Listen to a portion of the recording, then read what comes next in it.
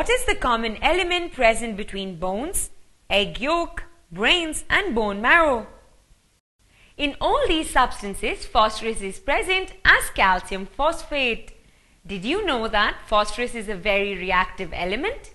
In nature, it does not occur freely but is found in combined states.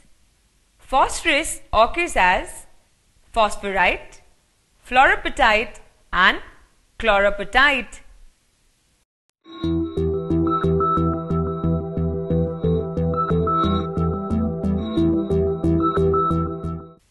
Let's see how phosphorus is extracted from bones. Did you know that bones contain about 50% of calcium phosphate and hence are a good source of phosphorus? In a bone, you will notice a gelatinous and fatty matter. To remove these, bones are boiled. The clean bones that are devoid of fatty substances and gelatinous matter are placed in an iron retort.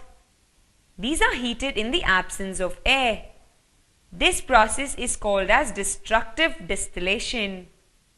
Destructive distillation is the decomposition of a complex substance such as wood or coal by heating it in the absence of air and collecting the volatile products.